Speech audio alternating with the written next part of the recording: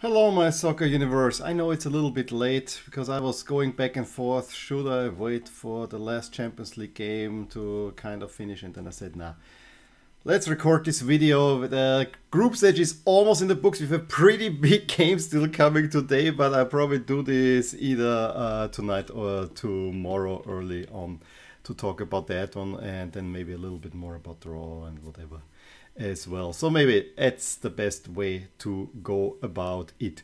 Now, here are in kind of how I arrange it, the favorites for the Champions League. Ajax number 8, but you know, the big three. I decided to take the white Liverpool to kind of balance it out, because otherwise there would be this red blob there. So yeah, we have a blue blob here in any case.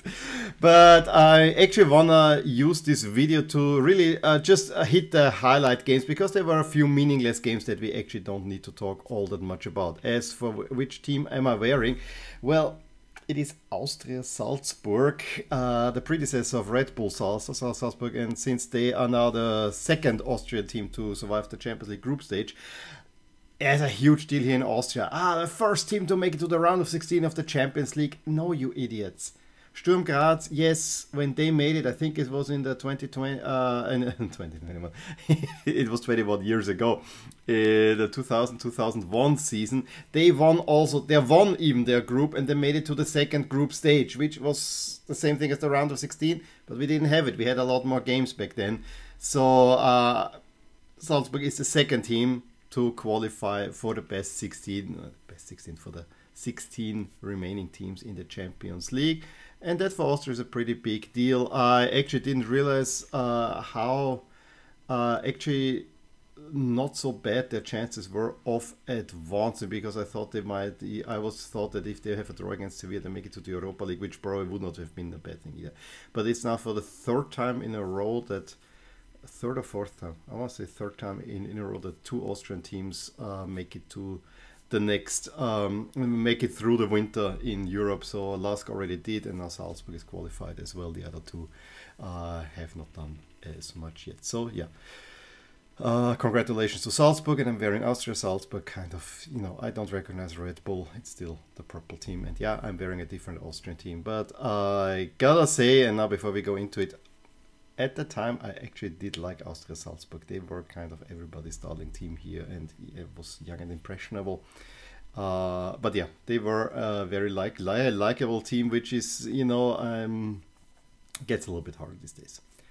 Champions League group stage. Let's switch. Let's go through Group A. PSG 4-1, Leipzig beating Manchester City 2-1, which would be both remarkable results. Mbappe scoring a double, Messi scoring a double, and Leipzig actually getting past Man City is also, who played a decent squad, was also a bit so surprising. I think for me the highlight was Kyle Walker making one of the most unnecessary red card fouls and saying, yeah, I don't want to take part in that game anymore. I think we gotta talk first about Group B, and yeah, despite Milan, Liverpool here on the bottom, the second one, I want to talk about that one first. Milan needed a win to give themselves a chance. Now, as it turns out, if they would have even won that one, I'm not even sure that they may or may not have made it or whatever, given the size of win for Atletico Madrid. But they needed a win. It was kind of favorable that Liverpool played a 1B. I don't want to say a B squad, but a 1B squad, because, you know, there's still Sané and Salah were playing up front. So that still happened. However, I think Milan got the lineup wrong. I would not have played Ibrahimovic. I know he's the big star, but against a high-pressing Liverpool team, and you can actually see that even with their B squad, the philosophy of Klopp is so well ingrained in that team that they were always giving Milan a hard time, and Milan does not like to be pressed high. We know that from Serie A, and this is something that they have to work on. It was disappointing. They took the lead through Tomori. However, then rather quickly Salah gets an equalizer when Liverpool was already the better team. And then Tomori makes an error that kind of allows Origi to score the 2-1. I I'm of two minds. Yes, it would have been nice to advance in the Champions League, but Milan elegantly avoided with that one to make it into the Europa League, and I think that's maybe better that way. I like them. I said continuing Champions League, yes. In the Europa League, maybe better not, because now full focus on Serie A, maybe a Coppa Italia, but full focus is definitely on Serie A, and I think that's not a bad thing for a young squad. And I don't want to excuse them. I think I would have expected a little bit more, but matchup-wise it was not all that well. I also think you gotta see that there's still quite some key players missing for Milan. So yeah, it was what it was. However, that made that result, and it was pretty clear then early on in the second half already that Milan will not do anything as disappointing as it is. So Porto against Atletico Madrid was a straight shootout. And to be honest, for most of the time, Porto outplayed Atletico Madrid. And I always said, of all the teams in this group, Porto, of the remaining three, Porto is the one that would deserve it most. But Atletico just got the win somehow. A fluke goal through Griezmann gave them the lead, and then they did everything to keep the game slow, waste time, feign in injuries. They got a pretty rough red card through Carrasco, and then they absolutely tried everything to get within a few minutes another a Porto player sent off, and they succeeded. For Wendell being a little bit, he didn't do much. It was not a really that much of a red card, but you know, I can see how the ref can interpret it that way. And yeah, the game descended into utter chaos. They completely knocked Porto off their game. And then Angel Correa and Rodrigo de Paul in 90th and 92nd make two more goals, and a very late on penalty for Sergio Oliveira makes the score a little bit more palatable. You know, I understand whatever they're doing. It's not pretty. It's not pretty to watch.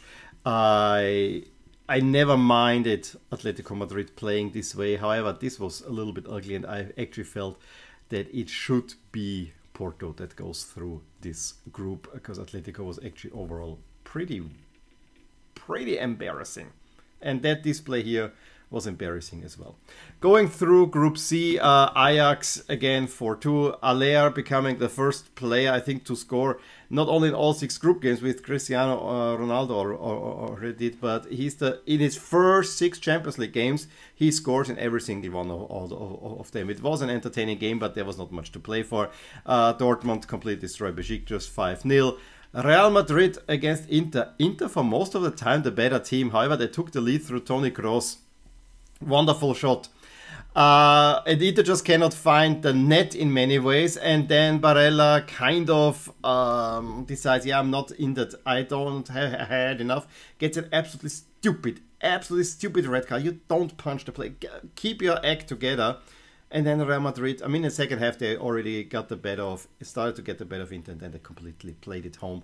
It could have been a higher scoreline, but I made it 2-0 through Asensio, which was a nice goal. Kind of settled it, and it was a pretty bad day for the Milan teams, a pretty awesome day for the Madrid teams, both of them advancing. And yeah, it was not a good day for Serie A overall. Who, yeah, it has to be said, they are definitely, I mean, it is Premier League, then there's a gap, then I think it may be La Liga, but we'll see about that. And then Serie A, Bundesliga and so on, it's kind of always a giving go a little bit. So we gotta see, but the Bundesliga also didn't have a good round. Shakhtar against Sheriff 1-1, win. Very good news for Serie A was what Juventus did against Malmö. Moise Kean scored 1 goal. He should have scored many more. I think he could have gotten a hat-trick in that one. And that put actually Juventus in gave them a shot to maybe win even that group if Chelsea does also win against Zenit. And that's exactly what they did. And probably the most entertaining game that I haven't seen, unfortunately. Werner gave them an early lead, but then before half, Claudinho and Asmun turned the game actually around for Zenit, who really played well, and Chelsea, yeah, playing a bit, also not maybe the super strongest squad and so on, but you know, they wanted to, I'm sure they wanted to get the group, and I mean, Tuchel kind of said beforehand, yeah, it doesn't actually really matter, blah, blah, blah, blah, blah. Honestly, if you look where they are, yes, you can play the English teams, but not sure if you want to play some of the group winners that are out there like Bayern Munich. That, yeah, maybe. maybe, you know, but on the other side, yeah, Real Madrid, I think you match up well there. Ajax is a team, yeah, we have to see. In any case, so 2-1 down. However, Lukaku pulls from back, nicely assisted by Timo Werner. And Timo Werner with a greatly played team goal. Pulisic, Werner, 85th minute, 3-2 Chelsea. Group win to Chelsea. However, then Ozdoyev with an absolute great volley gets a deserved equalizer for Zenit and sending Chelsea, the defending champions, into the second place. And they will be now the silver bullet. As I said, they cannot play against the English teams, which I actually find now a little bit of a stupid rule already. But yeah, silver bullet for some of those teams that don't want to play them. And you know, now and it's always like a situation right now for the draw is usually a completely different one than when the games happen in February. So we'll see about that. Another way I will switch the order now. Benfica needed a win against Dynamo Kiev. They got the 2 goals, although Kiev missed already a pretty huge chance early on to make it 1-0.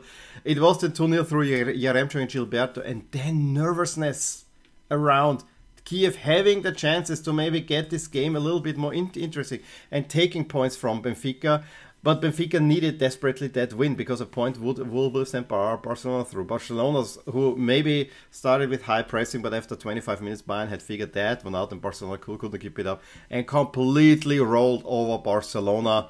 Thomas Müller with a typical, I don't want to say typical, you know, an ungainly goal in many ways, gives Bayern the lead, and Sané with a shot that I think Ter Stegen needs to save, and then they missed him a few chances. Barcelona at that point was completely out of the game, and Musiala makes it 3-0, and this was every bit of 3-0 as it was. Barcelona not even in the same league as Bayern at the moment, which definitely begs the question, where is Barcelona going? They're not going to Europa League, and as much as people say it's the first time since 21 years they didn't make it out of the Champions League group stage, that was also 2001, like Salzburg. I'm actually thinking, yeah, Barcelona has been a really, really great team for almost 2 decades. But I think they have played in the Europa League in between once. So it's not the worst. It's not they have been continuously in the Champions League. I think they have once played in the Europa League in between. But, you know, it's normal. You cannot be always top. Regenerate. I don't want to sound doom and gloom and get very angry, blah blah blah. I mean, yes, I have slight Barcelona links, but by no way I'm a big fan. But you gotta appreciate what you had, and now it's a rebuilding job, and I think there is something there. But it will take a while, and you gotta give Barcelona and Xavi now the time to rebuild. So yeah, big story, but to me it was not all the big of a story because it was expected. As I said, Atalanta Villarreal, because of snow, has been postponed. Originally it was 3 o'clock today, now it's 7 o'clock, so that's why I did do the video now. Manchester United 1-1 against the Young Boys. There were a lot of Young Boys playing there for United as well, and in the end, Young Boys get a... Probably they could have even snatched another win there, but you know, 1-1. This means Atalanta and Villarreal, Atalanta for sure has now 3rd place secured, and with a win over Villarreal, they can move on to the next round, which leaves us now with Group G, where Salzburg surprisingly get a win over Sevilla in a game that was very, very timid. You knew that there was a lot of stuff happening. Salzburg's position was that if they get a draw, they are through, which I actually didn't realize, but it made total sense because whatever than Wolfsburg, it works out for them. So a draw would have been enough to see Salzburg through, which was pretty comfortable in a way. And although Salzburg is not great defending, Sevilla also doesn't match up well against Salzburg. And yes, Sevilla had maybe a little bit more of the game, definitely more possession. They had a pretty big chance in the second half, where from point blank range a header where it would have been, it looks offside, but there was another defender far outside at the corner flag. They put it was not Rafa Mir, it was Munir Al-Haddadi onside. If that goes in, I think Sevilla has a chance. But just a few minutes later, Karim Adeyemi played a pass to Okafor, who came on a little bit, coming back from injury, makes it 1-0, and that swung the game big time to Salzburg, who then could play at home, even missed a few counter-attacks, and in the end they get the deserved overall win. Yes, and it was also helped that Jordan was sent off with a yellow-red for also stupid tackling. Then we of course tried to get Salzburg players sent off, blah blah blah. So Salzburg through. The question then was, will they be first or second? Well, Lille very early on answered that one with Buragil was already the 11th scoring. Wolfsburg then had some chance to maybe get an equal, especially right after the leading goal. There were one or two chances with a little bit of luck. I could have got the equalizer, but as soon as Jonathan David in the 72nd sets the game on the way, I actually was resting a little bit easy because I thought, yeah, Lille is through, and that also means Salzburg will definitely go in the Europa League, whatever happens, which at least for Austria I wanted to have. As I said, does Salzburg really need more money to dominate the Austrian league more? Probably not, but you know, being a good league now, which still sounds weird, but you know, Austrian teams have been performing relatively well in Europe, actually means that Salzburg going through in the knockout phase should have happened sooner or later anyway. But so yeah, I'm so and so about it, but I think then for the Austrian league it's pretty good that Salzburg will go through, and for that reason I was not celebrating, but I was happy for the result. Now you also should note that 2 Spanish teams were yesterday eliminated. Villarreal maybe, so it's basically we have 2 Italian teams, Juve and Inter through, but maybe a third one. We have 2 Spanish teams with the 2 Madrid teams, so it's either 2 or 3. It's Atalanta, Villarreal basically size the fate who has more in there. We have all English teams through, we have 2 French teams, we have only 1 German team through. The Bundesliga not having a great time. Yes, Leipzig got a tough draw. Dortmund you would have expected to go through. Wolfsburg maybe not. This was also a little bit, but yeah, we have an Austrian team in there, which is pretty remarkable itself. As I said, I will probably do a little bit more on a review of the Atalanta Villarreal game, which should be a really interesting game overall, because that's a straight shooter. Atalanta need to win, so I'm very much looking forward to that one in many ways, probably more than some of the Europa League matchups. So have your eyes on that. And yeah, I'll be back tomorrow with another video on the Champions League, maybe a little bit on the draw as well, and then also we'll talk a little bit in a later video on Europa League and so on. In any case, let me know what you thought about the games this week. Where did this disappointed? Where were you happy that someone moved on? Give me a thumbs up, enjoyed this video, subscribe to my channel, we'll see more, and I will talk to you soon. Bye! Hey there, I really hope you enjoyed this video, and if you did, here are some videos and playlists that you might enjoy too. Also, please consider subscribing to the channel and click the little bell icon so that you get updated whenever anything happens in my soccer universe. And with that, have a wonderful day.